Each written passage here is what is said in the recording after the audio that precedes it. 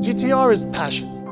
We're coming on 50 years of GTR, and it's like I got this flashback of all of the great things about GTR. I was at the Geneva Motor Show about a year ago. I get a call to come to the Ital Design booth, and they had a proposition. We're discussing making a custom GTR to celebrate the history of GTR. And how do you take this Italian carrozzeria spirit with this Japanese science, borderline science fiction culture of GTR? And that's how it kind of started. As we're Italians and we have a very emotional brand, I think it's very important to cooperate with partners that you really, really like. And then when both are turning 50, it's very, very special. デザイナーはもう目のプロジェクトだと思いますよ。これはすごい自由度が高い車ですね。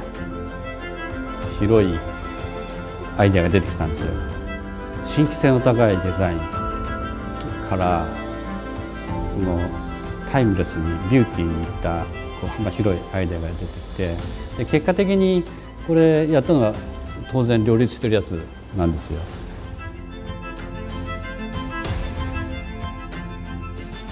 The brutality of GTR, of the power of Japanese technology and the Japanese love of racing. This is the things that we really wanted to celebrate.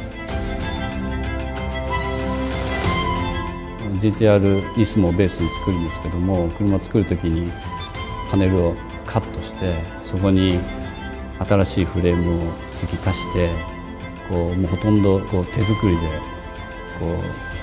シャシーを組んでいくわけですけども、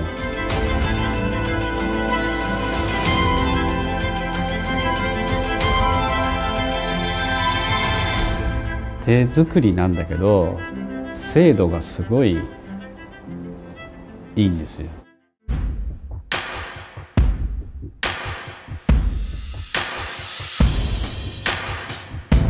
It acts like a supercar, but it's a car that has mass. So the designers really studied about how to get this density of presence. We designed this kind of opening, almost catfish-like grille that the current GTR has, and that the whole car starts to fold out of that first gesture.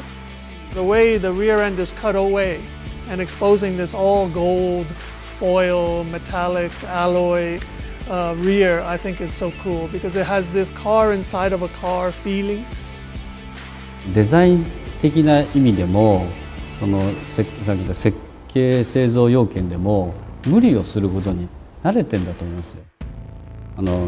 テールランプが浮いてたりとかトランクを潰しちゃってるとか、あと空力で C ピラーに穴開けてダクト抜いてるとかね。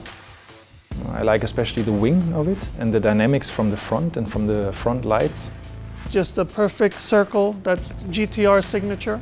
And it's very advanced and very technical, but still the romantic image of GTR.